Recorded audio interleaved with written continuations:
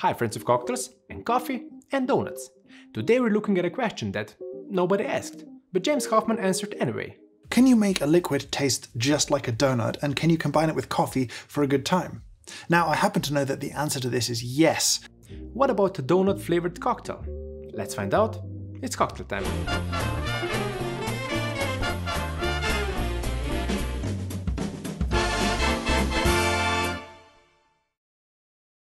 The idea to turn James's donut coffee into a cocktail was pitched to me by a friend of our channel, 𝗧𝗶𝗺𝗁.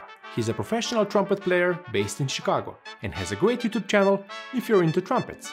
But if you're into coffee, you probably already know who James Hoffmann is. World barista champion, author, businessman, influencer, coffee expert. James is the personification of coffee on YouTube. Let's just put it like that. To make the coffee and a donut, James infused warm milk with some crushed donuts, strained it after around 30 minutes and left it in the fridge overnight. The next day, he strained the milk 2 more times to remove any solidified oils, before steaming it and adding it to a shot of espresso. He also recommends adding a few grams of sugar. For the cocktail version of drinking donuts, we're going to make a chocolate donut old-fashioned. Just saying that makes me happy. We could do this in a sous vide, but let's keep it simple and fun. We're going to blend all the ingredients in a blender, then strain the mixture and clarify it with milk. We'll talk more about how clarified this cocktail is later. Now let's make it. You could use different spirits as the base for this donut cocktail, but I chose Jameson Cask Made Stout Edition because it has subtle notes of chocolate, coffee and butterscotch. Since I'll be using a chocolate donut, this will work great. We'll make enough for 2 cocktails, so let's add 120 ml or 4 ounces.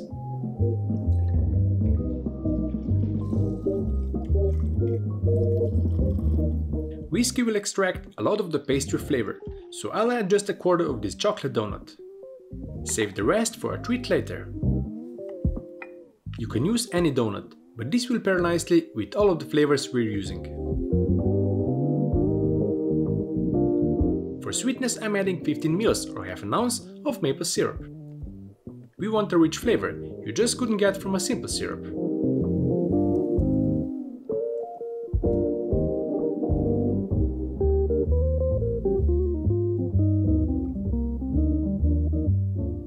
Just use the mixture of the other ingredients and it will rinse right out.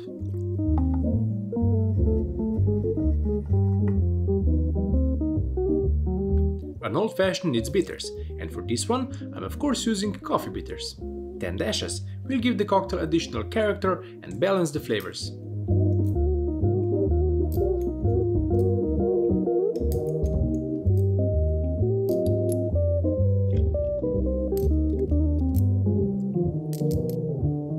For the milk clarification to work, we need some citrus, so I'm adding a bar spoon of 6% citric acid solution. This will make sure the milk curdles and catches all of the particles.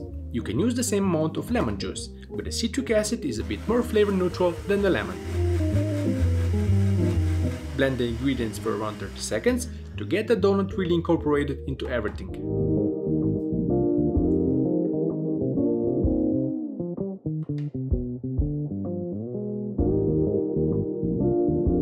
Once that's done, I'll pour it over 20 ml or 2/3 of an ounce of milk.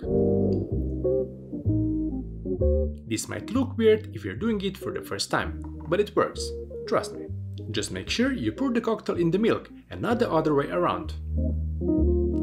Leave to sit for at least 5 minutes, then strain it through a fine mesh strainer or cheesecloth. Or a clean tea towel would work too. I'll refilter the first part that wasn't as clear coming through the filter the first time, to get a better result for the time being.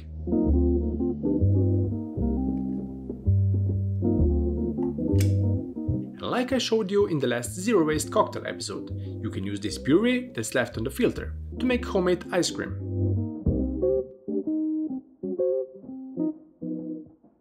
This is our cocktail, ready to be chilled and enjoyed like a perfect combination of an old-fashioned and a chocolate donut. But this now clear cocktail will turn slightly milky when chilled and diluted. This is known as a spontaneous emulsification, or the 𝗧𝗶𝗺𝗏 effect. The all-in-water emulsion is formed when water is added into the mixture that has leftover oils from the pastry. I tried leaving the milky mixture in the fridge longer and filtered it twice in the fridge. The result was slightly better, but not perfect. A centrifuge at -20 degrees Celsius might work, but I don't have access to that, and that would be a bit extreme. So we'll just serve it in a coffee cup. Let's say this is an homage to the coffee origins of the idea for this cocktail. Since the cup is chilled, let's not waste any time and finish making the cocktail. First, we'll chill the mixing glass, as we always do.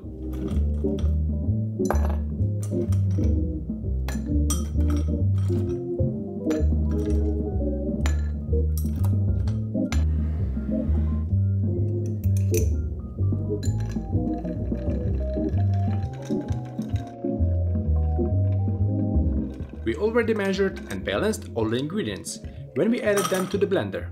So just add 60 ml or 2 ounces for a single serving before adding the ice.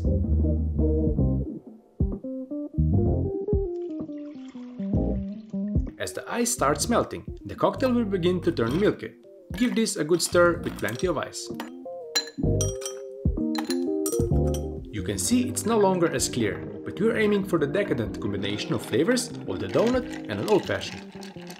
Before straining, add a single ice cube to the coffee cup, just so we don't forget this is still a cocktail.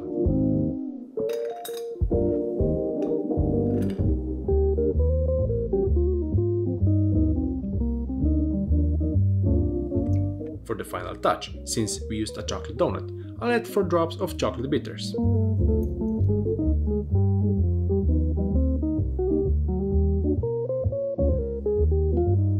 If you want an extra treat, don't forget you still have some donut left.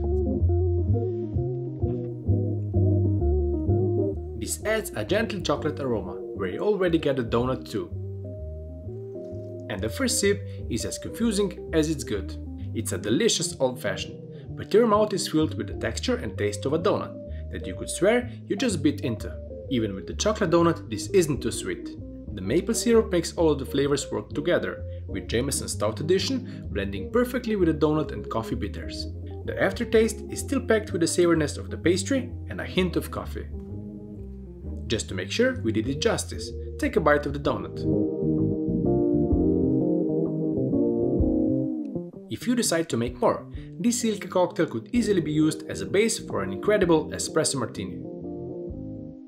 I love developing and tasting this kind of a silly cocktail. As James would say, you know, sometimes it's fun to have fun. That's all I'm saying. It's fun to have fun to do something different. But what do you say? Would you try this? Do you think it would be better with a different spirit, or maybe in a different cocktail? Let me know in the comments down below. And should James Hoffmann try this? Help me get this onto his radar, and I will donate all the money this video makes in the next 6 months to a charity of his choosing. It was fun diving into his work and seeing everything he does in the coffee community. We'd like to help out as much as our little channel can. And in line with today's episode, I say thank you so much for watching, and I hope you have a great day. Cheers! We'll talk more about howdy.